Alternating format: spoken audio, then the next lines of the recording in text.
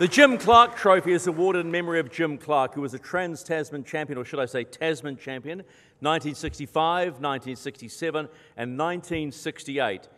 Jim was also a two-time Formula One world champion and an Indy 500 winner, and is considered one of the sport's greatest drivers. The trophy is awarded annually to the New Zealand driver competing at a national or higher level who shows a sportsmanlike attitude to the sport and fellow competitors and natural ability in putting up the most meritorious racing performance during the season. That's written by Stewart. This is the highest annually awarded honour for competitors.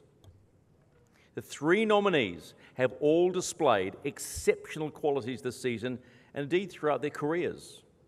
Your nominees are Mitch Evans, Brendon Hartley, Shane van Gisbergen.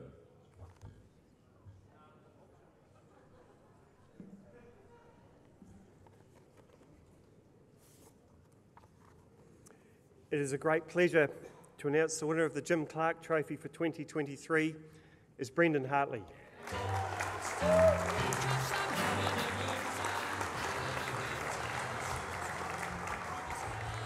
As you can imagine, Brendon is not here. He's probably sitting in that beautiful Toyota hypercar just having a good time.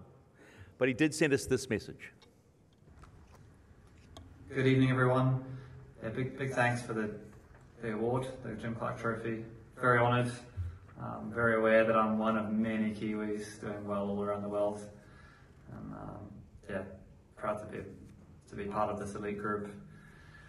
Yeah, sorry I can't be there for the evening.